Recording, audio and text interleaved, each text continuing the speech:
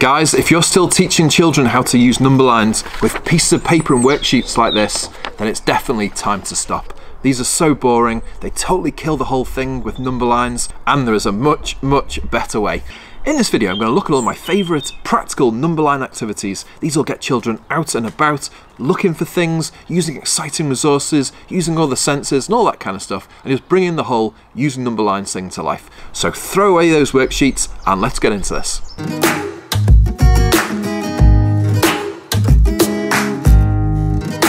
First game to make number lines really practical and exciting are these curtain hook DIY number lines. What you need for this is some kind of plank or piece of random wood like this, and some of these curtain hooks as well. What you do, get some super glue and you just super glue them onto the piece of wood. This one has got 10 on, so it's a 10 number line, but you can make them much longer than this as well. The idea of this is the curtain hook is fantastic for putting things into. You can go outside, find stones and leaves and things like that, and put it into the curtain hooks. And also you can experiment with different numbers as well. Let me show you some of these gorgeous number stones I've got as well. These go really well with the number line, with the curtain hooks. I've just got these pebbles, just simple pebbles, and I've painted them different colours. Some are white and some are yellow, but whatever. And I've painted some numbers on as well. I've got the numbers here from 0 to 10, but you could use different numbers as well. And these go fantastically with the number line. Let's take a look. One simple way of using this kind of number line is just quite simply put the numbers in order. So here I'm just going to put the stones in the right order. The children could look at something like a number line somewhere and match the numbers. You could even potentially write the numbers into these if you wanted with a pen or something, or paint them on potentially. But I like to leave them blank so you can do different things. Matching numeral to quantity games are good on number lines like this. For example, here I've just got these little leaves, this kind of thing, and you can do things like matching, say, the number 2 to 2 leaves.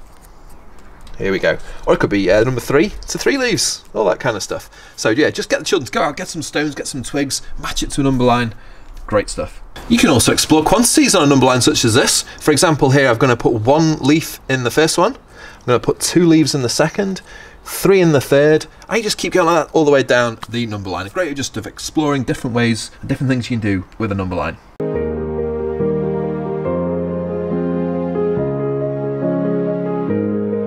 There's loads more activities to come, but if you're liking these activities so far, then please do hit the like button underneath this video. That really helps me spread these ideas to a wider audience, and it's really appreciated. So if you wouldn't mind, hit that like button. Thank you so much.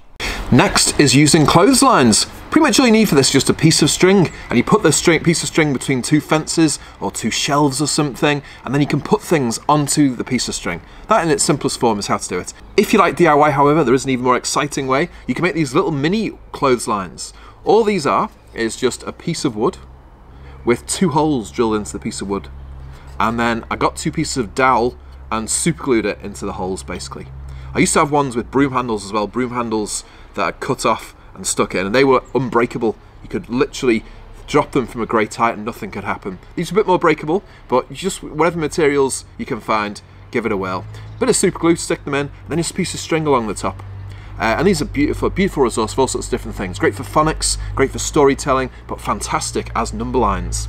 To go with them, you can have lots of different things. You could peg numbers on. You can have little number flashcards, and you just sort of peg them onto the lines. But even simpler, particularly for children who have sort of fine motor problems and can't put them on the lines that easily, is using these little bits of card like this. Little bits of card that are kind of bent over.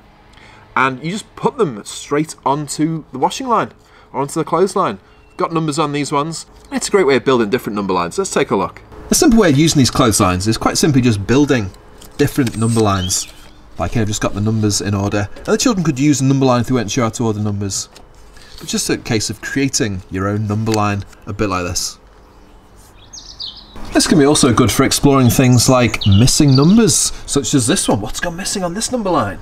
Another way of using it is using things like this little mini dress with different numbers on. Just get some random objects and put some numbers on them. I think these are Barbie's clothes and they're good just for pegging up on the line. So we've got 1, some gorgeous kind of dungaree style trousers, 2, I think this is a mini skirt, 3, all that kind of stuff.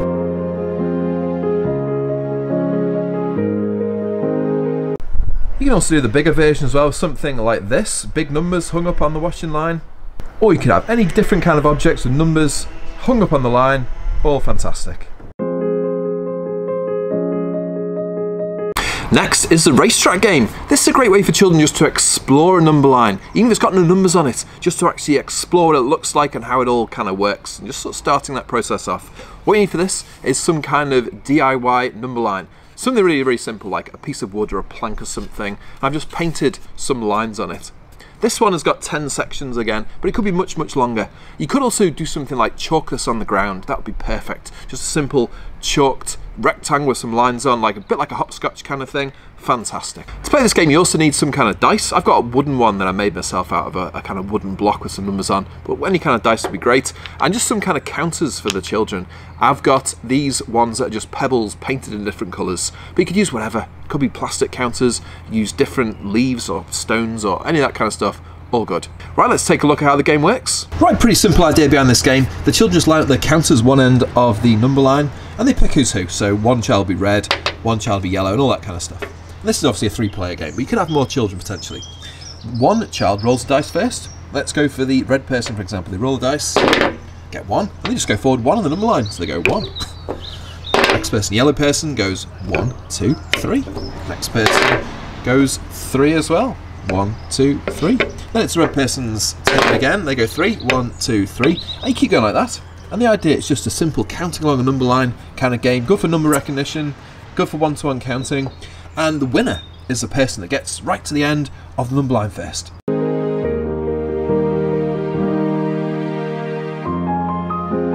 Another fantastic way of teaching children all about number lines is using a counting stick or a number stick. I think it's basically the same thing, it's just called different things in different countries.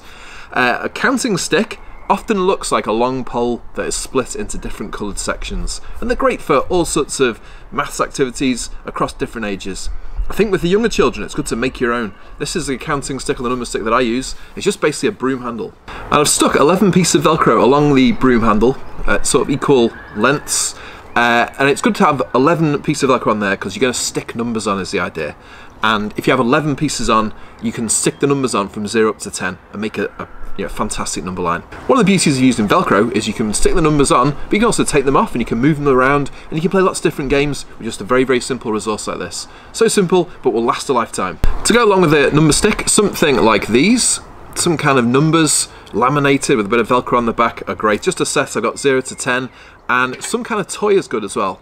Any kind of random toy. I've got this Pegasus, for example, but anything the children might be interested in would be great. Like if they love T-Rexes, for example, you could use the toy T-Rex or an alien or whatever you've got. Fantastic. The way to get started with a number stick with the very young children is just to put the numbers on.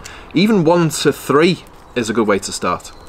And one game I like to do is with the toy you've got, like the Pegasus, for example, the Pegasus is just going to land on a number and the children say what it is. A bit like 1, 2, 3, 2. That kind of stuff. Really is as simple as that. Let's put a few more numbers on.